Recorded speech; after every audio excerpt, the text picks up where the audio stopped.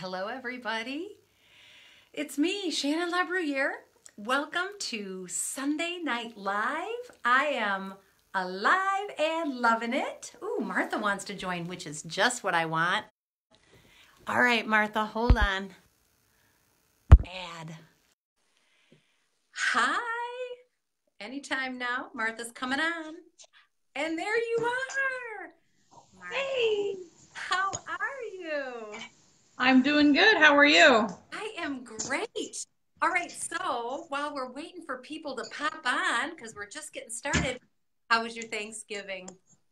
It was really well. It was really fun. We did it last Sunday, but we had a really good time.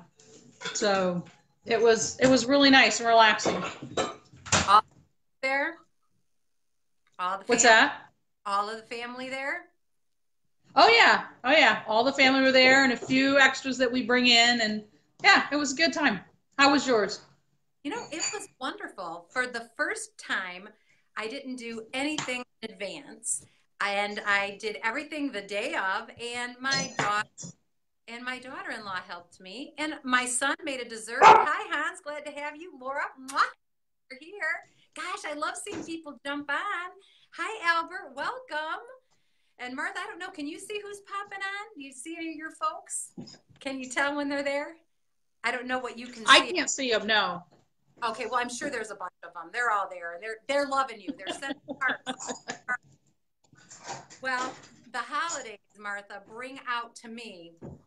The holidays immediately make me start thinking about giving. So giving to my friends, to my family, my coworkers. It's just the season of giving. Once Thanksgiving hit, we're just, and I also start thinking about the way that I respond. I'm going to start with a story. So welcome everybody. I'm glad you're here. And I'm going to tell you a story about when I was about 12 or 13 years old. And my mom, and I'm the oldest of six. So there were six of us in the house. My mom takes us all up to the kitchen and we of the family off of the Christmas tree. And it was a family that had a mom and some kids that were a lot like us. Go ahead, Martha, tell them to cut it out. What? I'm sorry, Shannon. Hold on just a second. I I'm can't hear. cool. I'm having trouble. I can't hear. I can hardly barely hear you tonight. I don't know why that is. I wonder why. Is But it, let me see. Does that help at all? Can you hear me? a little bit. Not much. I'm having trouble here. Okay, hold on. Well, Lord knows I am not good at tech. Hunter. Hi, Hunter. Welcome. Everybody's hard to hear. So can you hear Martha? Can you guys hear Martha? Thumbs up, thumbs down. There's a little background noise here too, so I don't know. Can you guys hear? I'm not sure what's causing that. All right, you know what? I'm not gonna, hold on a second. Don't worry about it. Sounds like background noise. I wonder if it is because of your end, there's stuff in the background. Can you hear me now?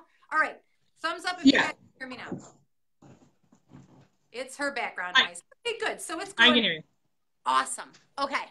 All right. So, gosh, I had a riveting story. Where was I? I'm still breaking up. All right. Hold on, folks. I'm going to get bold here. I'm going to see. Lord have mercy. I'm going to see if I can get this phone case off. Martha, entertain them for a second. I might have to go and come back.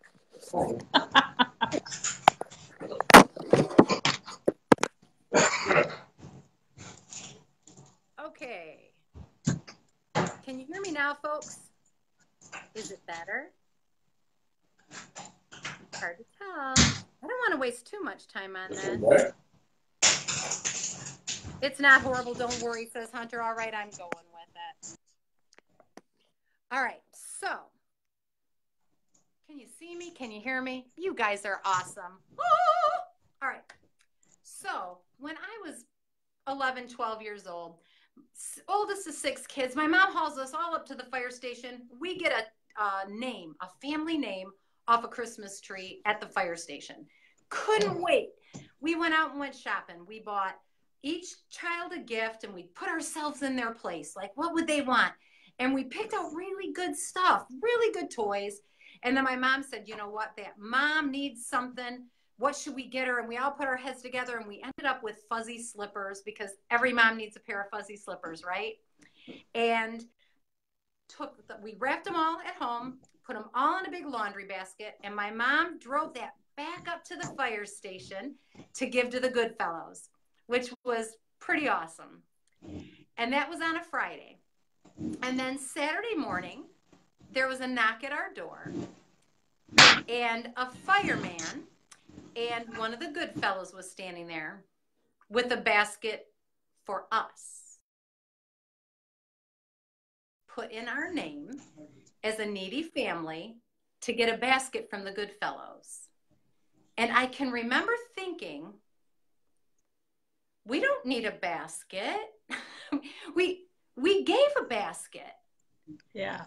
But we did need a basket. We Right. did need a basket. But my Right. mother planted this idea in our heads that we always had enough to share with someone else. And so Right. that was my first, like, up close and personal realization that charity exists and that I was on the receiving end of charity. And I've got to tell you, I didn't feel bad about it. I felt kind of good about it because I knew how much joy we had getting that basket together for that family that we were going to give to, right? So Right. I came away from that experience thinking charity is a really good thing. Right. Now, I have a friend, Martha, who was very, very poor, came from a very large family. They lived down south. And her experience with charity was that it always came with a price.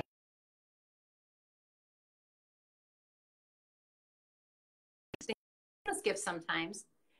But in her community, the people who gave the charity also wanted to make sure that the kids who got it knew they got it. And they extracted a price.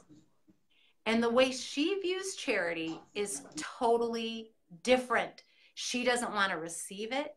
She doesn't mind giving it, but she gives it in totally different spirit than what I do.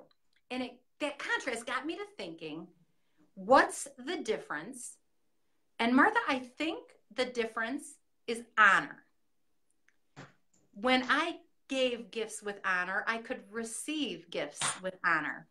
And I know in your experience, you've got a lot of history, for one, working with nonprofits, but also just working at dinner in the park with homeless people. Right. Martha, tell me your take on that idea of honor and how we give. Well, I mean, I think what you say is important in the spirit in which you give, right? It's about, in order to get, when we want to give, when we want, and we see a need that we feel like we are called and we want to fulfill, a lot of the attitude has to, the attitude of a pure heart. We're going to give to this person, not expecting anything in return, not expecting any benefit.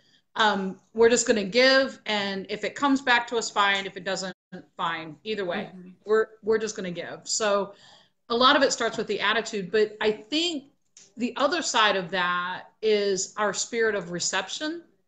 And in order to receive something from someone, you have to be vulnerable, and vulnerability is hard. Vulnerability is tough for all of us, and it's tough to be vulnerable. Yeah. Especially around the holidays, because there is so much vulnerability. Things and maybe families that haven't worked out correctly, or things that people struggle with, and or not correctly, but maybe the way we wanted them to, with our families and stuff. And it's hard to be vulnerable. It's hard. Our world doesn't teach vulnerability, and so that's part. I think that spirit of receiving and being able to recognize that, like you said, I recognized that we had a need, and it was okay that someone else came along and met it for me. Yes. Um, you were vulnerable, and you were open to that vulnerability, but a lot of people aren't, right?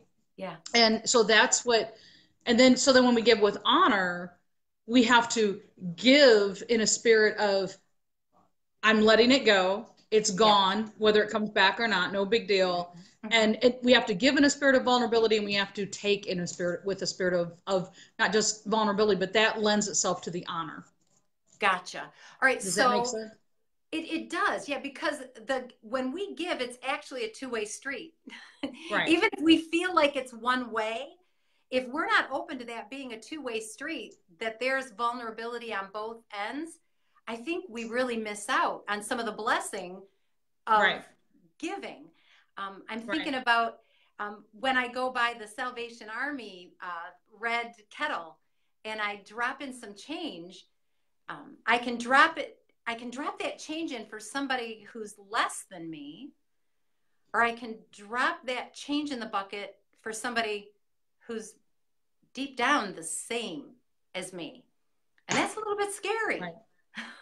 I Right. right? Yeah. I don't want to Right. be that person. I don't want to need that. I don't want to, Right. but by acknowledging that humanity that I'm giving to, I feel like it makes me acknowledge my vulnerability too. So Right. I think that's kind of what you're saying. So, Right. so Martha, tell me, how do I help somebody like a homeless person that is a little bit scary, not sure, not sure what they're dealing with, not sure. It seems like no matter what I give, it won't be enough. I can't give them a house. So help me understand in this season of giving, how can I give and feel good about it? And how can I do it in a way that's actually going to be meaningful to the people I'm giving to? Right. I think for me, I think my journey with Artists Helping Homeless has taught me a lot about that. I have to say, when I first started out, when I first started doing Dinner in the Park, it was a little bit, it was different, and it was a little bit. I can't say that I was scared. Mm-hmm. Um, I was more so. I went into it kind of like a you know, Dana Carvey, church lady. I went into, like, here's a good little church lady. She's going to go down to the Dinner in the Park and, bless all the homeless people, those poor souls. Right. And I Those saw poor. them as, I saw them as people in need. And I think there was a few years ago where there was an unusual Sunday, an unusual time at Dinner in the Park. And it wasn't just our group that was giving. There was another group down there that brought some extra things that they were giving. There were the people in the line. As I got to know the people that came through that line every month, and sometimes you see the same faces over and over again. Yeah. I got to know their stories. I got to know who they were. I got to know where they came from. I got to Yeah. realize that there, but for the grace of God go I. I mean, they were very much, they weren't homeless people, they were hungry people. And it changed the perspective. They were simply people that needed a food, that needed a meal. And I had the talent of cooking. And so why not give my talent to Mm-hmm. where it was needed? Right? I love to cook. I've always loved to cook. I'm good at it. So, and we're to use our talents. Isn't that the whole, so why not simply look at it as an exchange? I have a talent, and they have a need, and when the two come together, it makes it work. And that Sunday, like, it was just an unusual spirit about the place, and it was that. It was, people were hungry, people had food, people had clothing, people had whatever it is that someone needed. And everybody there was just like this air of just generosity, but there was all on both ends, Yeah. right? Yeah. Because generosity isn't just about giving, it's also about receiving.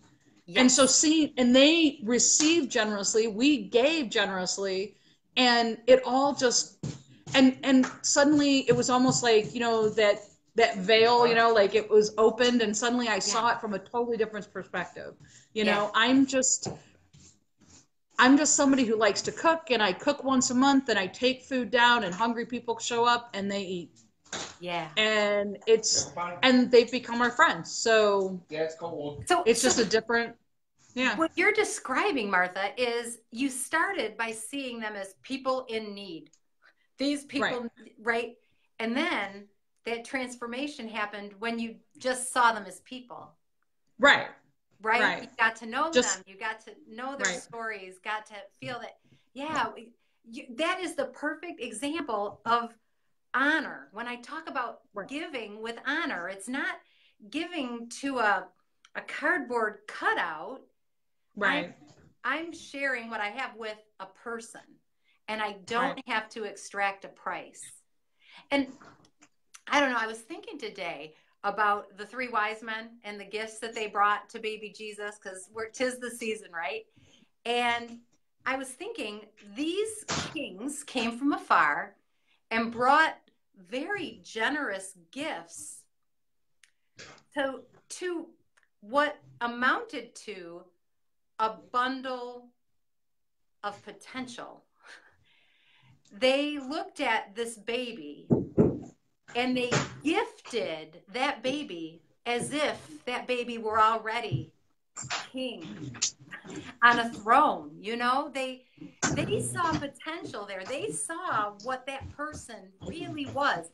And I was just mulling that. How many times do I give to people and I look past them without being present with them and seeing who they are, making that connection that says, I see you.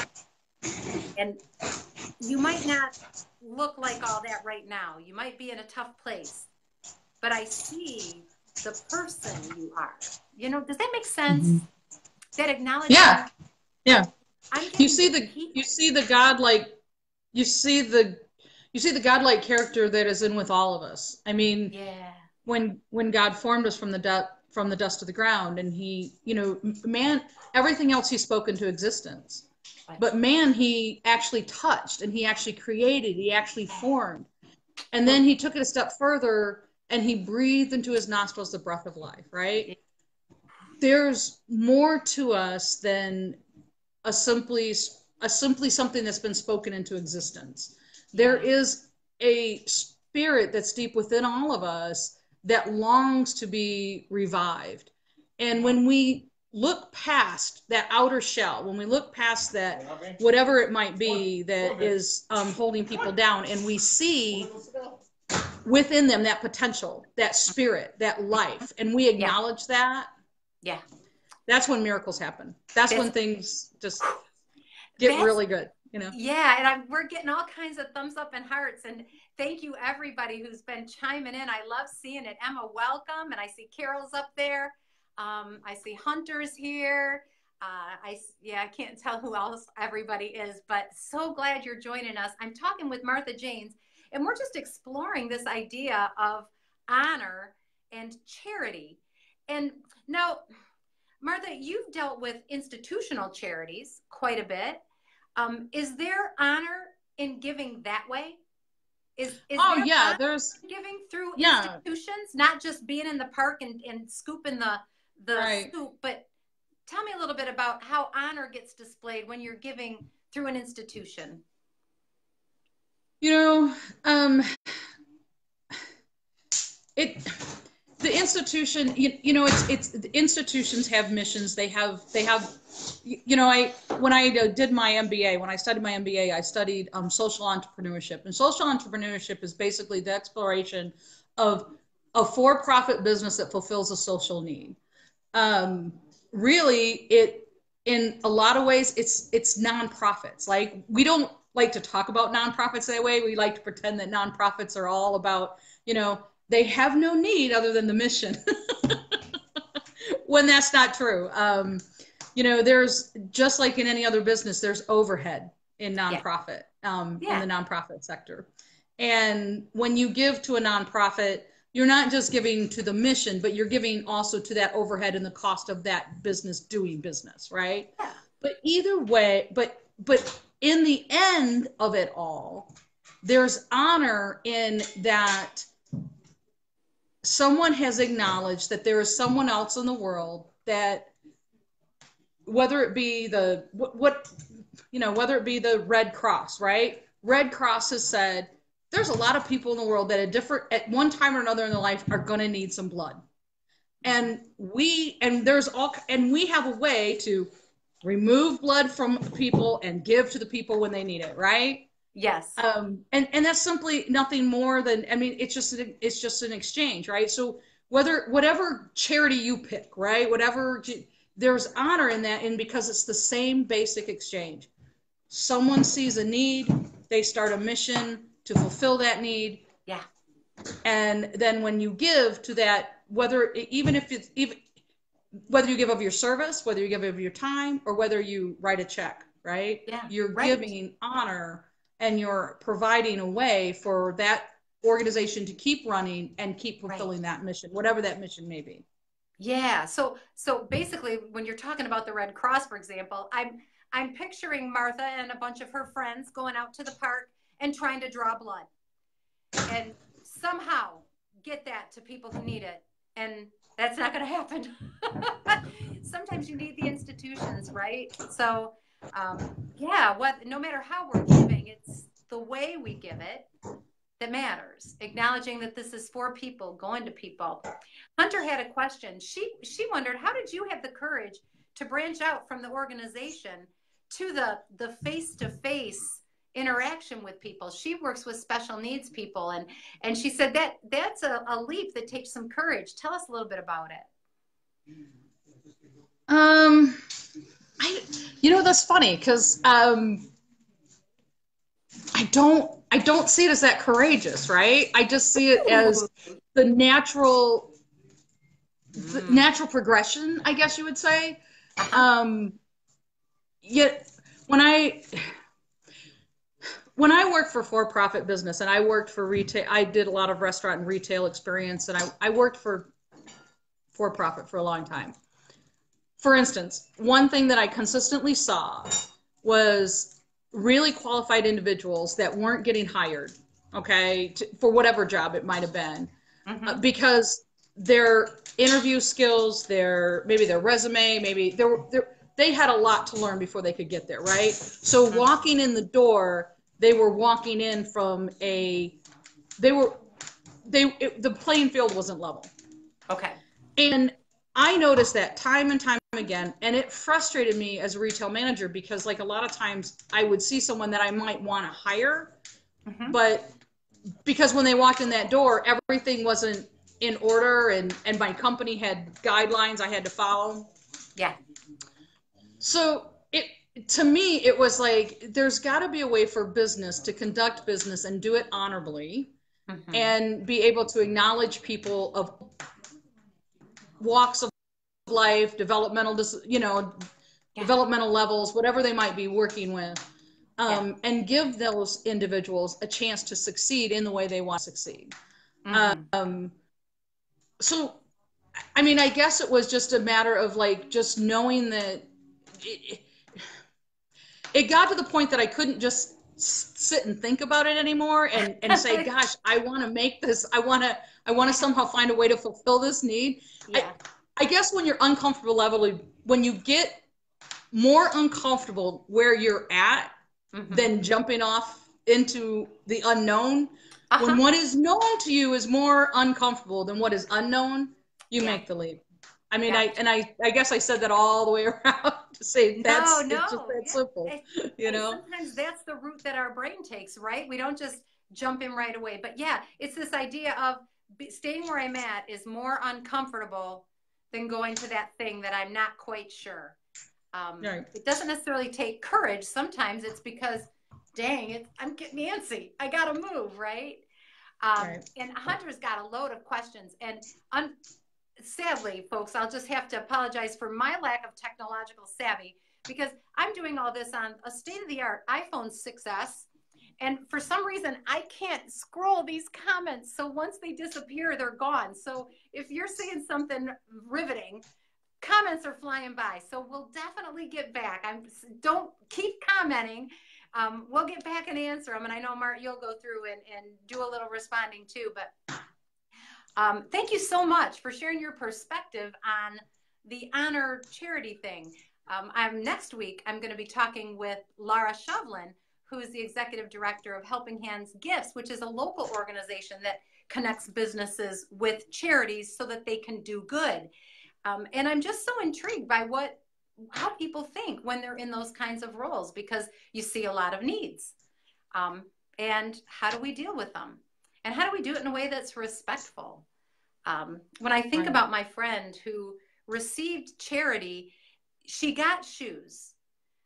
She got a dress, but that is all she got. Yeah. When I got my basket from the Goodfellows, I got a sense of belonging. I got a sense of being cared for, of being part of the fabric of a community.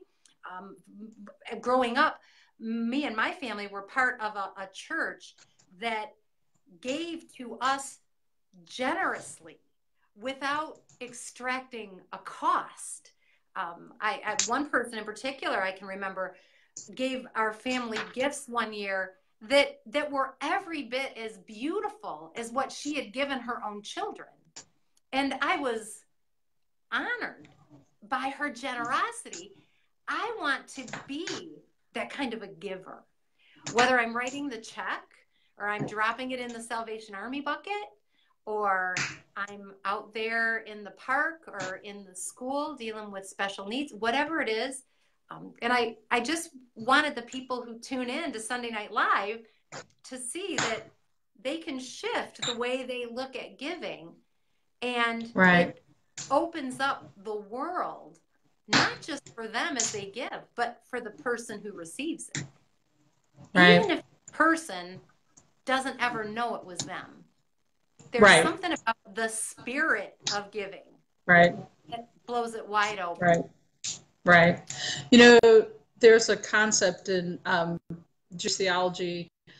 They are much more so that when you give without a that is one of the proponents of the faith, is that you are required to give, but you are also required to give not in return, number one, but number two, in secret. Your right hand, you know, Jesus talked about it, right? Your right hand doesn't know what your left hand's doing when you do that. Right.